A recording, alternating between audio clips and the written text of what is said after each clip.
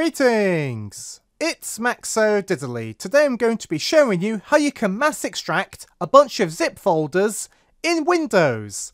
Let's get right into it. So firstly, I'm going to be using 7-Zip. If you don't have 7-Zip, there's a link in the description below where you can download it. It's free and really quick to install. Once you have that installed, we want to drag and select all of the zip folders that we want to extract into their own folders. And then we're going to right click on any one of them. And if you don't see 7-Zip, don't worry, just click on See More Options. And then you want to go to 7-Zip.